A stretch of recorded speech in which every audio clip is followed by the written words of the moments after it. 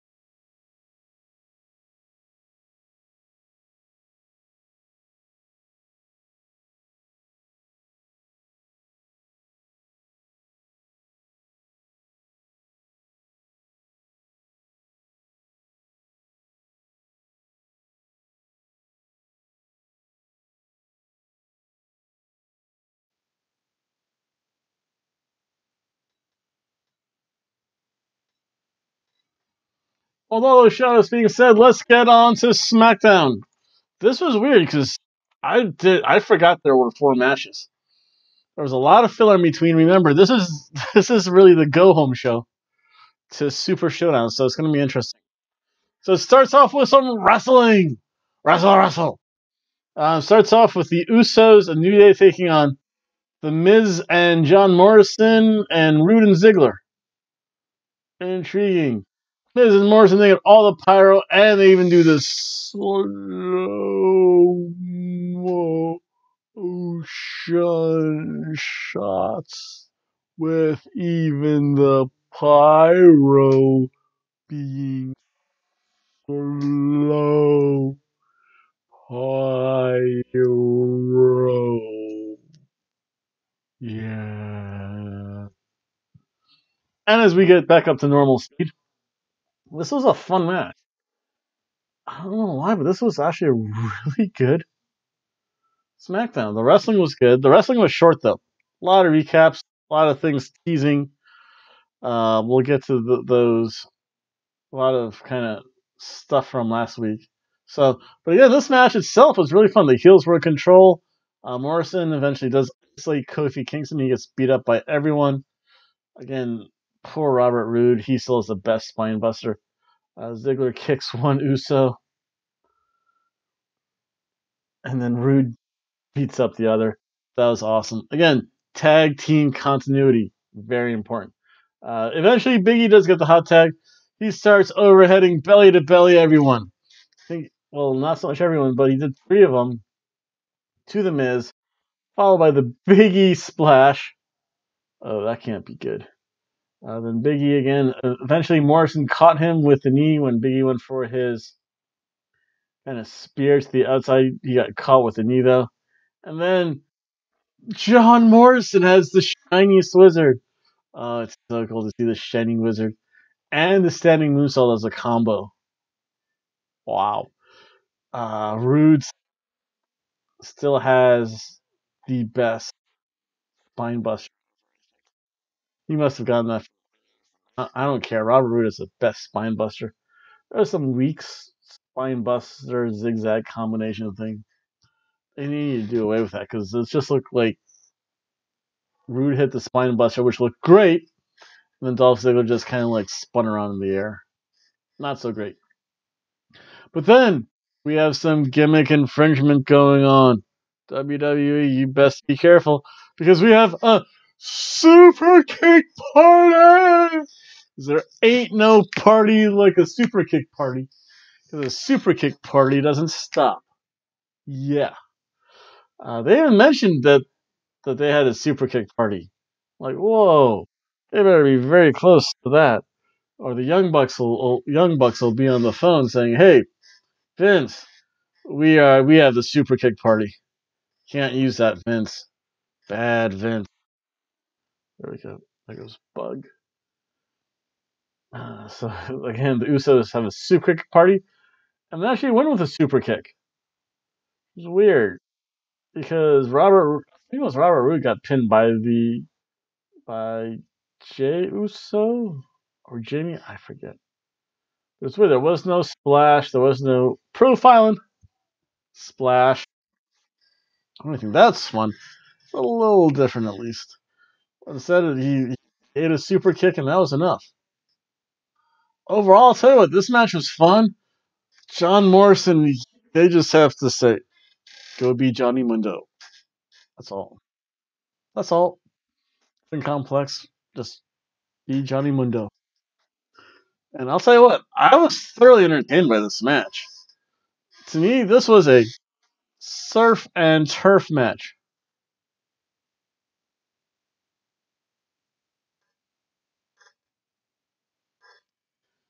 Then we have Heath Slater and Daniel Bryan, along with I thought he was a psychiatrist, and I didn't realize who it was. It was Drew Gulak, all dressed up in a suit, very smart looking. A far cry from the days where he was Soldier N with the Colony back in Chikara. I thought it was a psychiatrist, but no. Drew Gulak's beginning to coach Heath Slater, and if only Heath Slater would listen, we'll get to that later. Then there was the Otis and Mandy recap. Tucker Knight confronts Mandy Rose and Sonya Deville. Did you do something nefarious? Sonya Deville? Boo! Sonya Deville! Boo! Boo! Boo! Sonya Deville! Or as Simon Miller called her, Cruella Deville. Or did Ross call her Cruella Deville? I just realized that Cruella Deville and Sonya Deville had the last name like a while ago. Maybe that's why I boo her so much. Boo! Boo! Because who else would have access to Mandy Rose's cell phone to say, oh, I'm going to be late? Only two people should. Mandy Rose and Sonya Deville. Boo Sonya Deville! I will forever boo Sonya Deville. Ever since she beat my princess, Kimberly. That's a whole other issue. Then there was a Symphony of Destruction match, but WWE has to work on its timing a little bit because it was weird. Because they introduced Cesaro and Shinsuke Nakamura along with Sami Zayn with his ukulele. Yeah. And then like they cut to a commercial, so I figured, oh, they're gonna be in the ring. Then they cut to a Renee Young, Lacey Evans promo. Really? So over Lacey Evans. And then after that we have Elias goes, we want to walk with Elias. Oh, walk with Elias. Oh, walk with Elias. Again, Jack White, he has to be, he somehow has to make money off that. So again, you can also go, oh, Hobo Tom. Oh, Hobo Tom. Yeah. You can chant anything to the Seven Nation Army. That was pure brilliance. Brilliant! And then, of course, Braun Strowman comes out. Oh, Braun Strowman. Oh, Braun Strowman. Yeah, again, Cesaro and Shinsuke. Cesaro and Shinsuke. Wow, might be off screen, but at least it's pretty close. At least I won't be copyright violated. YouTube, I have my eye on you. Learn my lesson, folks. I'm gonna be a good hobo. But with this was a symphony of destruction. So again, Sami Zayn comes out with his ukulele. Cesaro has a cowbell. Shinsuke Nakamura eyes a guitar. Should I have a violin though? An electric violin. And Elias comes out with his guitar playing a song, and Braun Strowman comes out with his like super huge bass viola.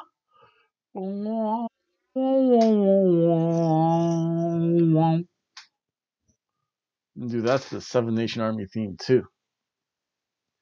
With this, it starts off with Tambourine in the ring. Probably the least likely to cause injuries is Tambourine. Shinsuke put it around Elias's head, kind of whacked him with, kind of kicked him in the head with it. Elias started to beat Shinsuke up with a tambourine, of all things. Cesaro, Elias, you had that weird knee or headbutt. That was weird. I didn't know what that was. Cesaro, again, he picked up the drum and he was gonna crush it over Elias's head like Bugs Bunny style. But then Braun Strowman sneaks up behind him, takes it, and puts the drum right through Cesaro. That was something straight out of Looney Tunes, folks. That was good. Then Cesaro has the cowbell. Yeah, that just annoyed Braun Strowman. And the ukulele. Sami Zayn broke the ukulele over the back of Braun Strowman. His butt and that for Braun Strowman. Again, we want cowbell. And then actually during this match, I actually forgot that Braun was the IC champion. I'm like, oh, I just realized that he has a belt. I missed the white belt. The white belt, it looked different. Most wrestlers wear dark clothes, dark trunks. So the white belt really popped. The black belt, meh, not so much. And then, of course, there's a table. And when we have the table, I am the table. I am the table. I am the table. Cuckoo, cuckoo. Yeah, because the one time it did break, and then Cesaro got tossed way over the table. That was weird. And then he actually slid across the other table. That was pretty fun. There was a setup. They actually got Elias through one table and Sami Zayn. Not a smart idea. Then Braun suplexed Cesaro. Cesaro was getting whooped on. I feel bad, Cesaro. He was taking most of the front of everything. Even though I don't think having a snare drum being like the initial shock, the shock of the snare drum going over your body is probably more than the pain of it. But then he got suplexed through the base. And then there was a Kinshasa into a Kong. You want to talk about? Wait, wait a. That is a Looney Tune moment. WWE, watch that gimmick infringement. And Bugs Bunny will say about that. Cesaro, he gets his own guitar. However, he does not get to use it. Shinsuke goes over the table because Cesaro gets power slammed onto said. Oh no, he got power. Was it? Forget Cesaro. I think Shinsuke got power slammed onto the piano. They like had a grand piano there. I don't know how they get a grand piano by ringside. That's impressive. Grand pianos are freaking hard to move. I know. My sister inherited my mom's not even grand piano, but like parlor piano, and that was a pain to move, pain to ship too. So that was I was surprised about that because grand pianos they're I want to say they start even cheap like 5,000. I know they make their own props, but still, this actually looked legit. Then Cesaro goes to the table, and eventually, yes, Elias and Braun Strowman win. They pick up a win. I'll tell you what, I was thoroughly entertained by this match, though. That's the only thing I care about is my entertainment. When Sheamus comes out, are you entertained? I'll say, yeah, that was fun. I enjoyed it. Wasn't bored. I wasn't checking my email during this match. So therefore, this is another surf and turf match.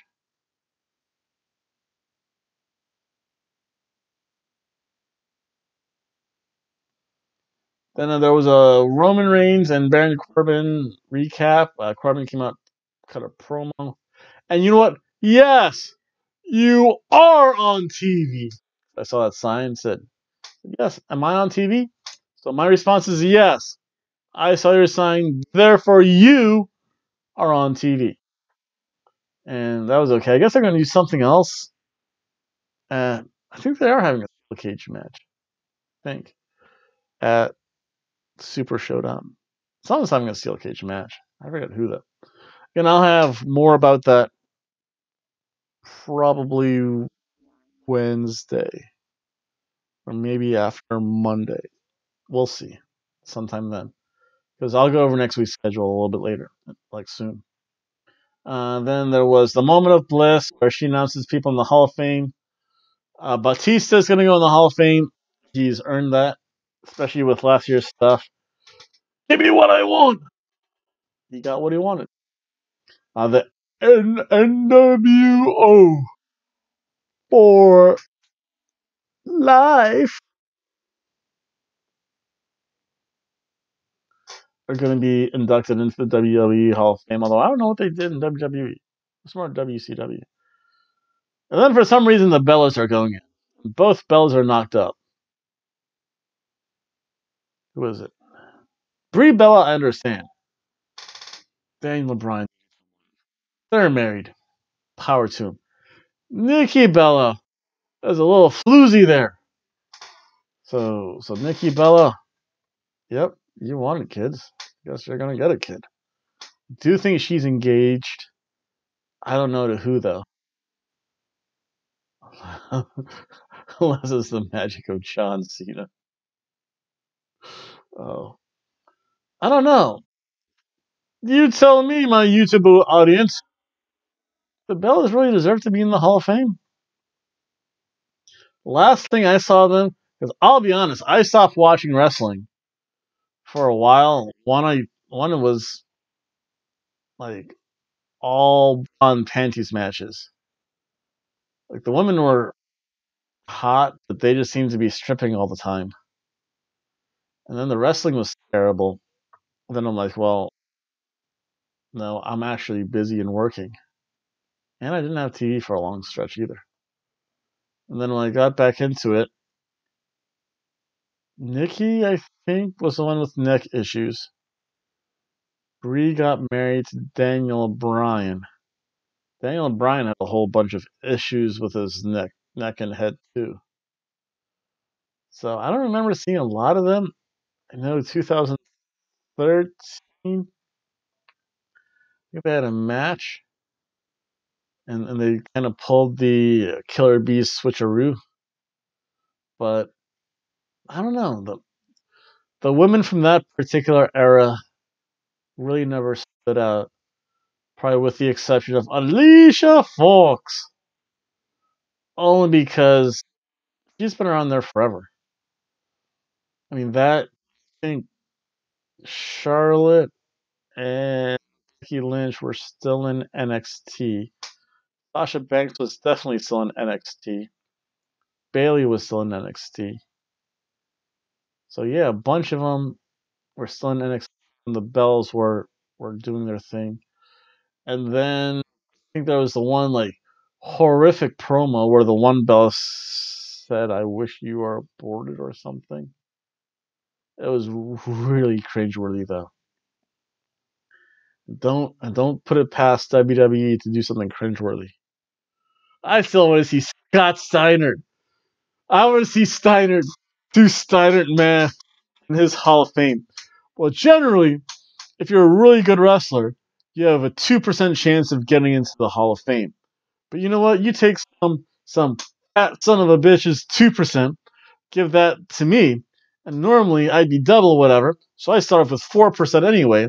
So you give me his 2% because he's a fat son of a bitch. So that makes you have 6%. You take some other guy who's a fat bastard, take away his 2%, again, because I'm the genetic freak, give that to me, multiply that by 4. So that's a base of 8. Add that to my existing 6, and that's 14%. And then really, only other thing I have to worry about are the freaks out there who dig Big Papa Pump. But because those freaks got in, they have to induct Big Papa Pump. So that now doubles my chances from 14 to 28% chance of getting in. And everyone else, because there's so many, have like a 0.002% chance of getting in. So, in theory, Big Papa Pump has a 28.002% chance of getting in and giving his Hall of Fame speech. Steiner math. We had Daniel Bryan take on Heath Slater. This was okay. This was a rematch. This was a better though because Heath Slater got a little bit more offense. He to some degree he listened to Drew Gulak till he went to the top rope. Don't go to the top rope unless you're a lucha, unless you're wearing a mask or from Japan. You're tiny. That way, you're good at the top rope. You're Heath Slater because Heath Slater, remember, you have kids you have to take care of, boy. So with Heath Slater, again, he has kids he has to take care of. He should not be going to the top rope. But for the most part, his ground offense was really good and it kind of shook Daniel Bryan. However, he did not listen to Drew. He went up to the top rope, got some yes kicks, and his night's cut short by the running knee plus by Daniel Bryan. Again, this was fun. It was a little bit different. Not so much 50-50 booking because it's 100% booking. There's my cat over there. Let's see it. There she is. She knows I'm on YouTube, so she just wants to lick herself. Doesn't want to be on YouTube. That was a fun cheeseburger match.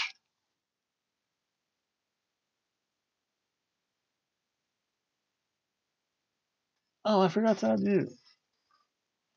So in the middle of this, Dennis Reynolds. You should have done this a while. Here, to think about something. I just realized that. I'm sorry.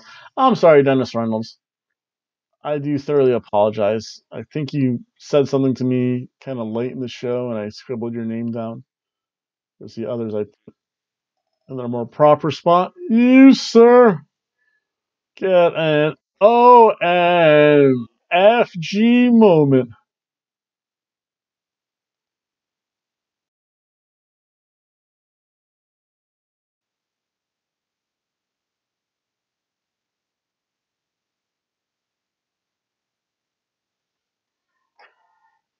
Yep, so that kind of breaks up the show a little bit.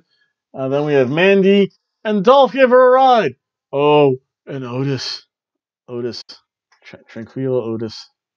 Otis, you're going to commit. You're going to do something you're going to regret, Otis. Like, pour concrete onto Dolph Jr. or something. Then we did Sheamus promo. Yeah, whatever. Then it was Apollo Crews and Shorty G. Whatever. Not even concerned about those two. And we actually had another pretty good match. It was Naomi, who has all the glow and all the fro. Naomi looks great. And Carmella. Carmella, those trunks are getting smaller. And your booty's getting smaller too. Wait, how does a booty get...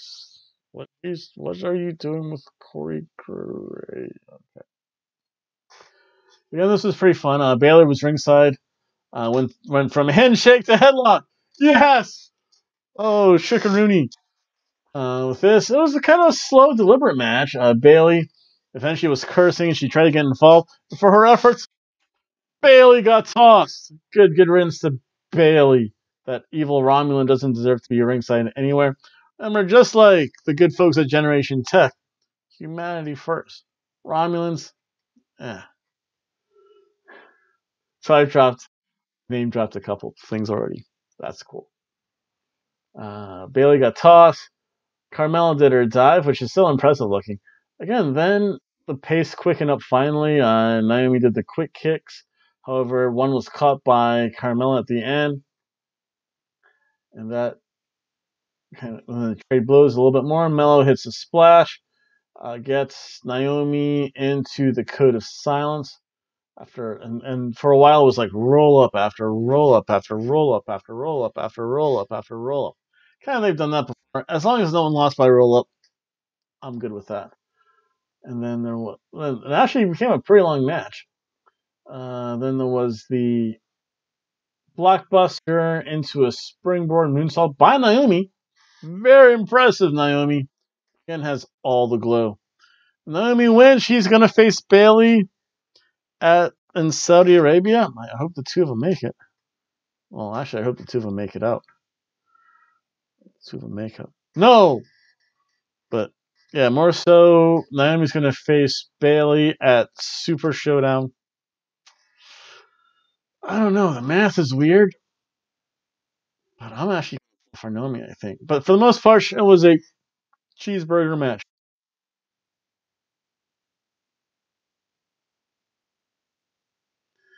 And to end the show with all the pyro, you can tell Goldberg came out.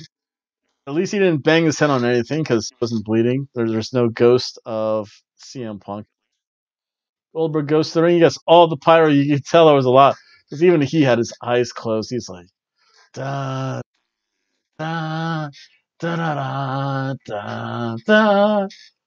But yeah, his eyes were shut. He's like, I don't think his eyes could take the pyro. And then he starts to cut a promo. Then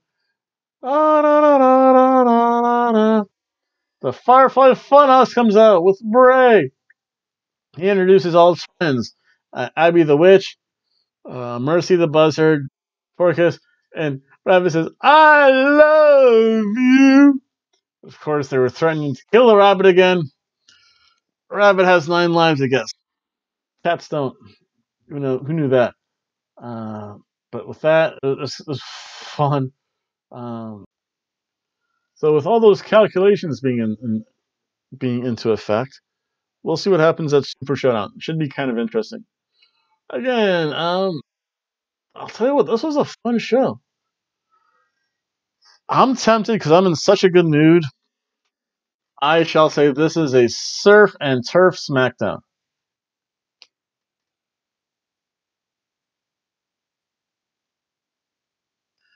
Not sure what other people have said about it. I think everyone else has said that this was really good. The wrestling matches, for a change, they were long. There were only 4 of them, but each match I think was at least 15 minutes. So that's pretty good. 15, 20 minutes. That's pretty good because then they had a bunch of promos and a bunch of lead-ins, and there's always commercials.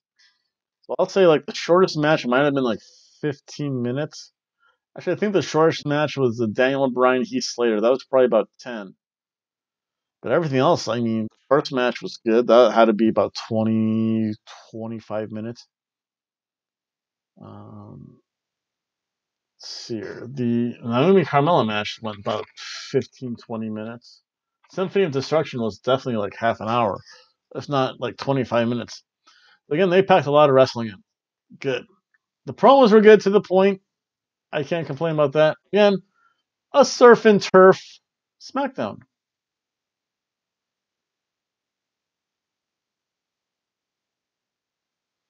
I'd like to thank again everyone for watching. For next week, Sunday, I will put up my A Hobo Goes to the Races video. Got a little Hobo karaoke going on. Monday is going to be Monday Night Raw. I'll have to get that on time. Tuesday is going to be kind of a double video posting. You'll have my normal NWA and Impact Wrestling.